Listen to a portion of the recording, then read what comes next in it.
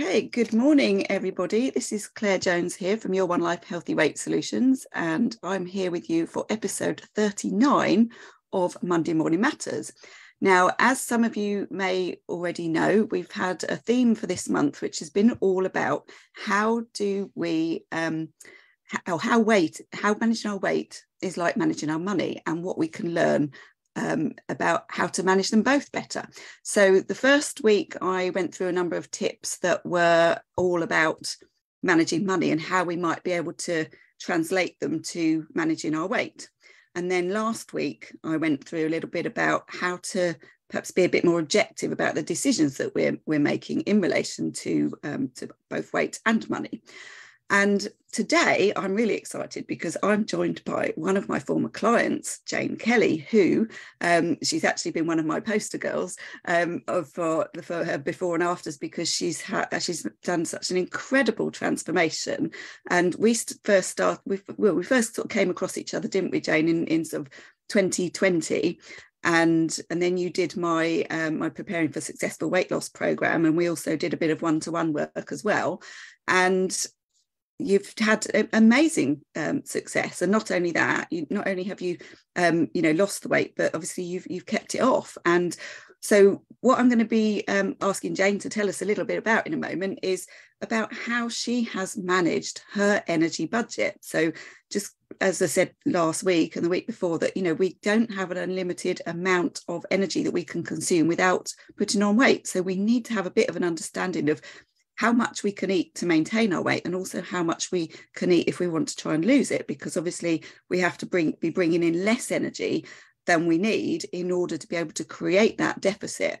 Now, there are many, many ways of managing that energy budget. Obviously, the most obvious one that we hear about a lot is counting calories, which, I do encourage people to do, even if only for a short while, just to raise awareness of how much energy we're actually taking in.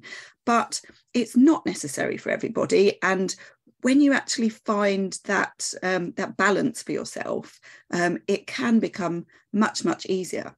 So I'm going to hand over to Jane to perhaps just tell you a little bit about her experience of how she managed to lose her weight. What were the really important things that she did that brought her success? So over to you, Jane. Thank you, and thanks for having me on your show, and thanks for letting me be your poster girl.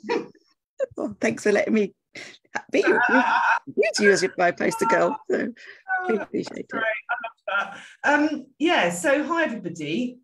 I think from my own personal experience, the key factors for me is, and it links in really nicely with the energy, I called it bartering. So same difference. And what obviously I've got the incredible toolkit from Claire, which I think has just been what's held the glue actually moving forward.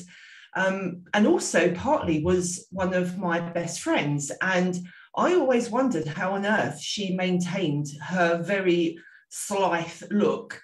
And what I realized is that she could actually out-eat me. So if we went out, she'd have everything and cake. And I was like, how do you do it?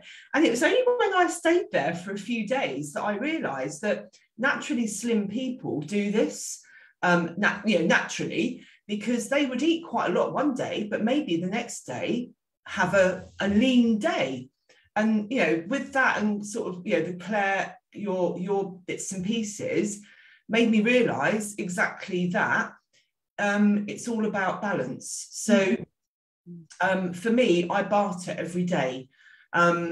If I know that I'm going out and having fish and chips, because I don't go without here. I don't do that every day. So once in a while, I have fish and chips. And I would counterbalance that by having a leaner day, and certainly a leaner next day. And for me, the bartering was genius. Yeah, it's being able to make compromises with yourself, isn't it? It's like, if we, there's nothing wrong with socializing, there's nothing wrong with going out and enjoying yourself, but it's knowing that we can't do that and not counterbalance it in some way. Otherwise, we will gradually put on weight over time. And indeed, that's what we see happening all of the time, because unfortunately, with the world that we're living in, socializing with food is no longer a rarity. It's something that we tend to do perhaps more often than is healthy for us. So it's about perhaps taking that long hard look and think, actually, do I need to be socializing every single weekend? Do I need to be having takeaways and meals out every single weekend?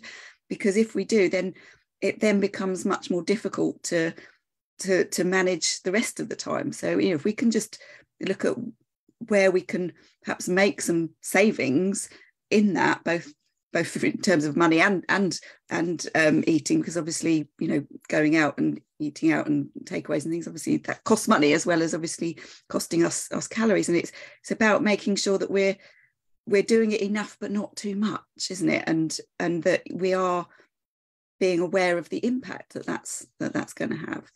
Now that's really helpful to hear, Jane. Thank you. And how did you manage to kind of make sure that you were keeping a healthy diet through that time? What was the sorts of things that you were sort of conscious of?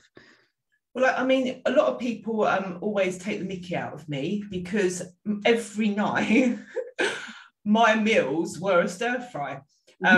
And it's like, oh, what are you having for dinner? Oh, hold on, stir fry. But for me, when I had to introduce what am I going to eat tonight, was when it got complicated. So when I was in what I class as my, complete let's sort this out lifestyle, I was very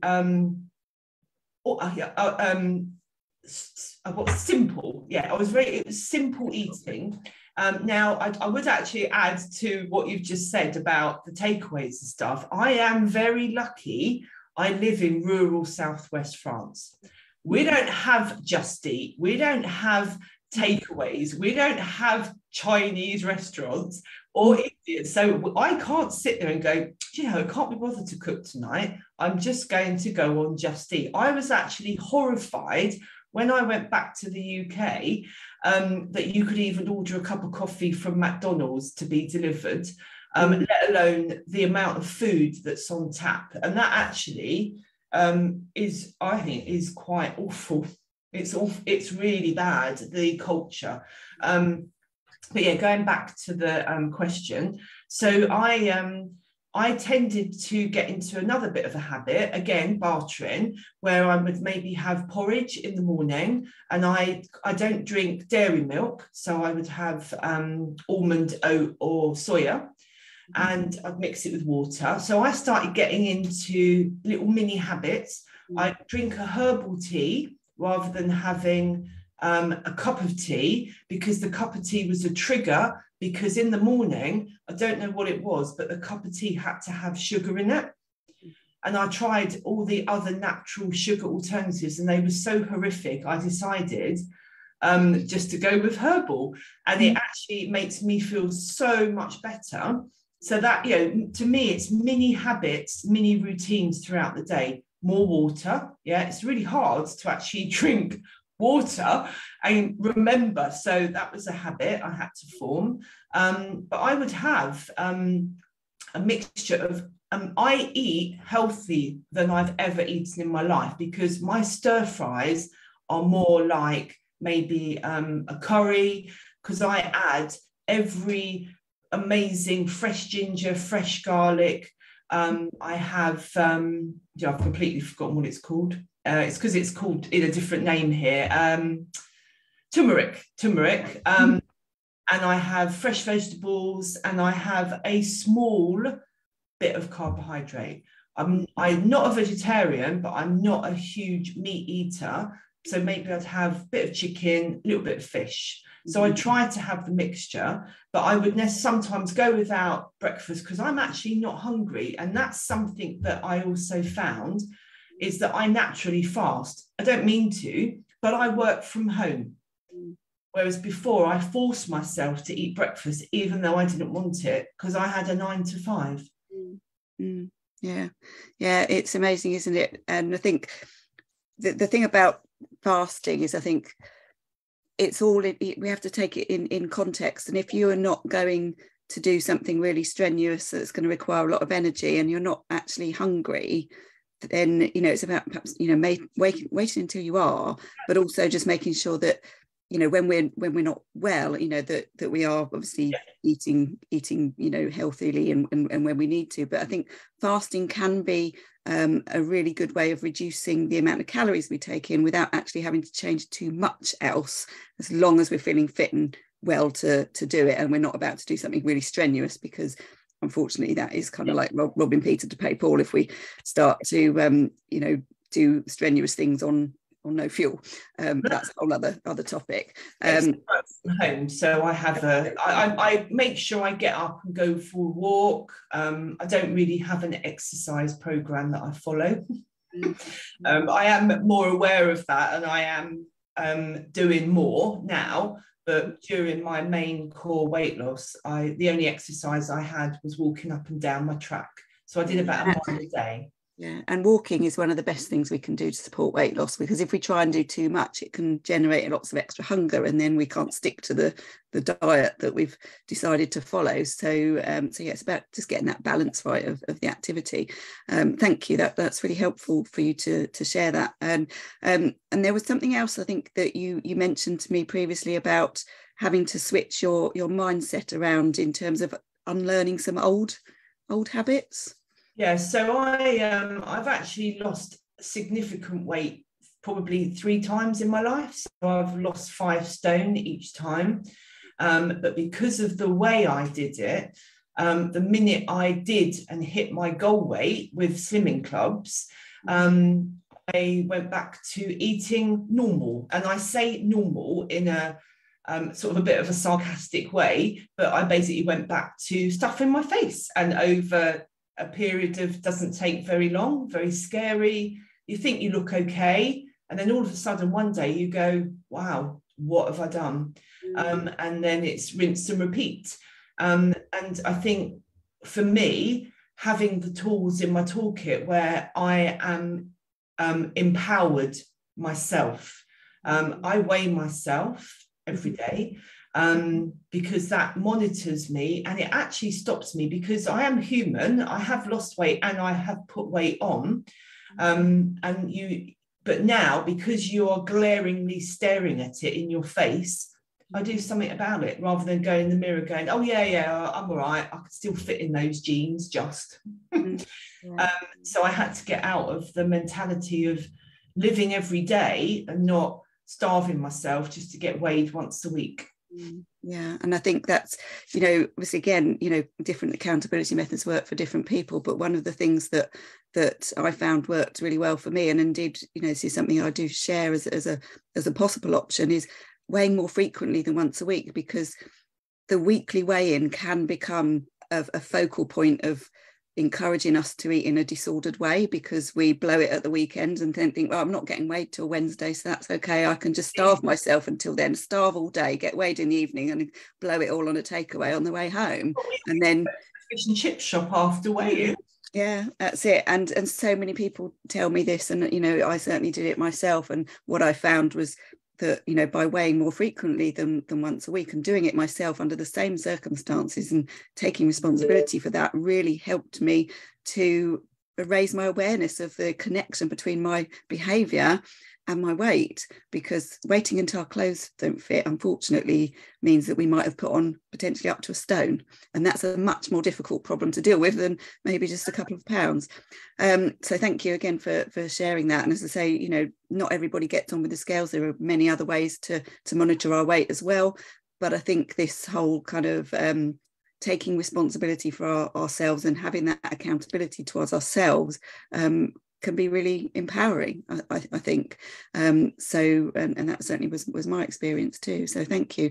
And there was one other thing, Jane, that we spoke about, wasn't there, about what was it that kind of kept you going, perhaps on those days when, you know, maybe you really wanted to, you know, go back to eating in your old ways. What was it that's kind of stopped you from doing that, do you think? A few things. I think firstly, well, 2 main factors. One is because I am a goal setting coach and goal success coach, I practice what I preached. So I had a book right here, actually. And in this book, this is my journey. And I not only wrote about how I felt every day, I actually went through quite a bad relationship patch halfway through. So that helped me with that. But I set myself mini goals every month, not weekly, but in order to achieve my monthly goals, I had to loosely get to my weekly goals. So I set myself a goal to lose £3 a month. And when I say that to people, they go, well, that's not a lot. And I go, well, actually, it is over time. Because what I found with the ladies that I work with goal setting is they set their goals far too high. So you think that you can do £1 or £2 a week, but then what happens is I didn't calorie count. I lived my life, because you have to live a life. And the minute you go, well, I'm going to lose half a stone, you get halfway through the month and you go, oh, okay, that's £6 to lose. And then people give up. So for me, I set about £3 a month. And that's how I lost 4 stone. It wasn't a quick fix, but that's because I had a life still. But that kept me going. That was one thing. And the other thing is every day I worked with my vision. So one of my visions was that I had to do things like this on Zoom. I had to have pictures taken because I was turning back into my teaching business world and becoming a coach. And in order to be out there, I had to do lives, Zooms, and have my picture taken, which is something that I avoided. And I put mood boards of all the clothes that I wanted to wear. And as I lost weight, I looked in my wardrobe to see what I had, because I refused to buy any more clothes.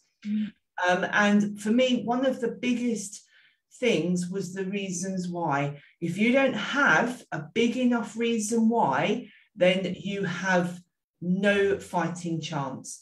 And one of my whys was I had quite a lot of health whys, but one was quite a visual why, and that was me walking into my friend's garden party wearing a very slim fitting top and denim shorts. And I held that vision because the party said that I went to the year before, I sat there and sweated like a pig.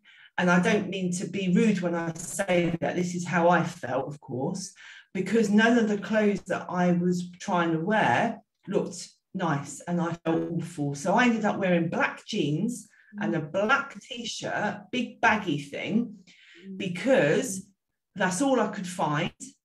And it was 40 that day. And I swore that I would never do that again. So when I walked wearing that outfit to my friend's party, that feeling was amazing. But I held them visions, and going into a clothes shop and not wanting to cry and being able to put anything on and looking okay. That's what I held. Yeah, and that's it, isn't it? And this is something that I talk about very regularly, is the importance of really having a clear vision of what we want to achieve, whether that's, next week, next month, next year, but it's having something you can hold on to that keeps you focused, so that becomes more important to us than any food that we might eat. Because it's not saying that, weight loss has to be the be all and end all, but it's got to be more important to you than the temptation, because otherwise you're always going to go to the temptation. And it's like, if we don't practice that every day, we're not going to remember it when we need to. So by practicing it every day, it becomes more stuck there, so that you can recall it instantly when you need it. And of course, setting realistic goals is so important. We're setting idealistic ones, and we're really setting ourselves up to fail from the beginning. Whereas if we actually look in and thinking, well, yeah, what's realistic for me to achieve in the context of my real life, not the perfect life that I hope is going to happen because I'm following a diet, because that just doesn't happen. And setting ourselves targets that are too big is very demoralizing, because the more time that goes by, the harder that goal becomes. And like you say, we end up giving up, and then we internalize it and we blame ourselves and we think we're useless and we can't follow something. But of course, losing weight is one of the most difficult things to do, because we're having to fight our biology. We're having to fight all our natural instincts. So we've got to really develop some strong skills to hold on to use when we need them. Like we wouldn't go into a gym and do 6 weeks in the gym and expect to walk out with a six-pack. People who sculpt their bodies, it takes years to sculpt their bodies. And it's the same with changing our mindset around what we need to do to be a healthy weight. So what would you say if there was sort of like one thing that people would say, Jane, what's your sort of biggest tip in terms of not just losing the weight, but being able to keep it off? Because obviously that's the most important thing, isn't it? It's like, it's easy relatively to lose weight when we're focused for periods of time, but it's what do you do after that? How do you make sure that you keep it off? What would you say? What would be your advice to people? Think slim. Mm-hmm. Always think yourself slim, mm-hmm. even if you put on a few pounds. Revisit. So what fascinating is actually look at who you hang around with, because my partner he was a social drinker, but he could drink quite a lot. And I found that I was getting into the habit where I started drinking, and I never drank. I was a very bad drinker, in the fact that I had like a tiny bit of wine and that went straight to my head. But I found myself getting into a bit of a habit of liking it more and more, because of course it's addictive. But it's the same principle with anything. Anything can be addictive. So I literally stopped and haven't drank a drop for over a year. But that's a personal choice. I could have just had the odd one, but I thought, actually, why do I need it? But I think it's to step back and look at what you're doing. So I looked at herbal teas.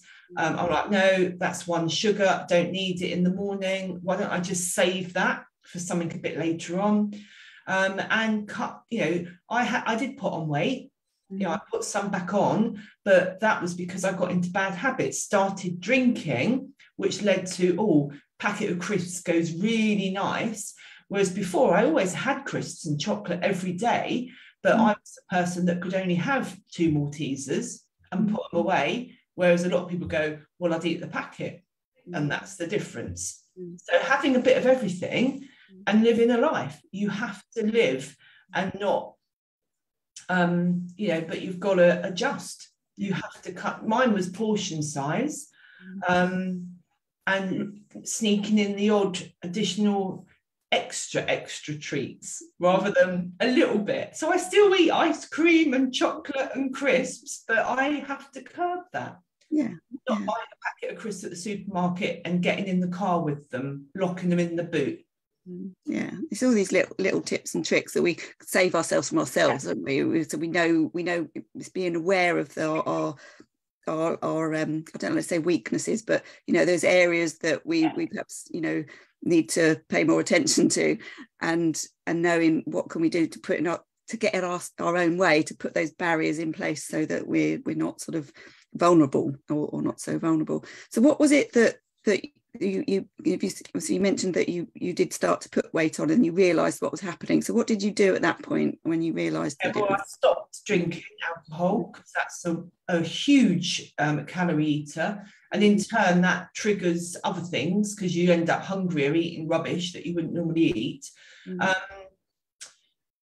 And just resetting goals, resetting mindset. It doesn't matter. Don't crucify yourself. But do something about it.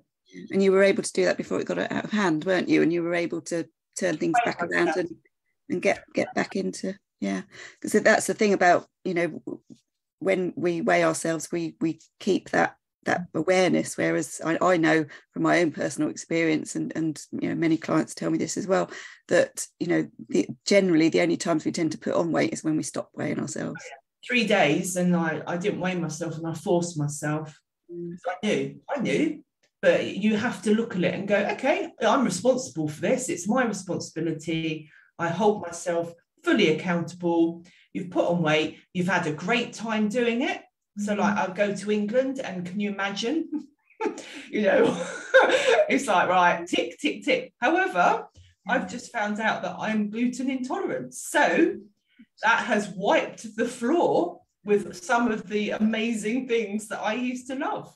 I've had to reinvent again my eating habits, but fortunately, it hasn't affected me that much because I don't eat the foods.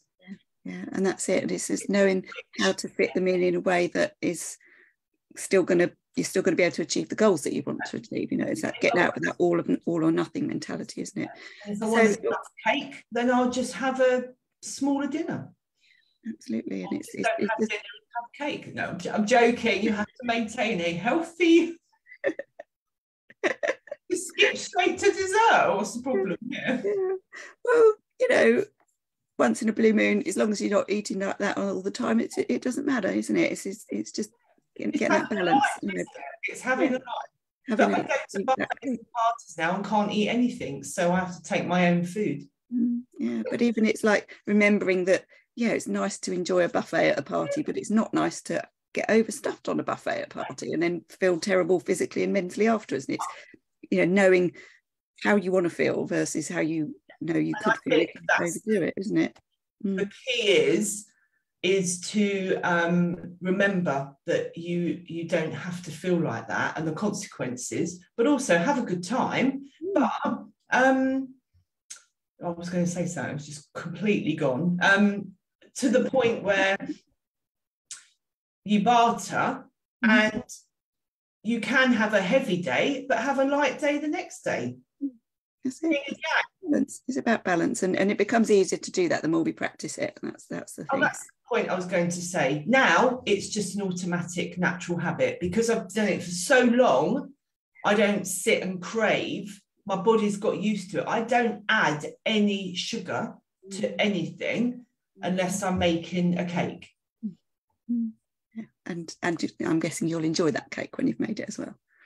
Yeah, absolutely brilliant. Well, thank you so much for sharing all that with me, Jane. And it's been absolutely wonderful to witness your journey and be part of it, and be you know, feel very privileged to have been able to support you in it. So before we finish, I did want to just say to everybody, obviously, Jane, one of the things that Jane helped me with was getting in the habit of blog writing way back when I first started. Like, what's a blog? Why would I want to write a blog? And anyway, I now write, I try to be regular about my blog writing. Jane's actually got a challenge going this week, I think, haven't you, on writing blogs? And you've also got something around websites as well. So do you want to just tell people, in case there's anyone here watching that, you know, might be interested and might want to join in?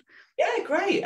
So as I said, part of the reason for my weight loss is because I had to do, I'm an online trainer, and a couple of things that my love is my techie nerd side. So one is that I love helping mostly women in business, so their own business, but doesn't, you know, obviously if they might have where they might be the 9 to 5 and they might want to start a business. So it's all about women that want to sort of start or grow an online business.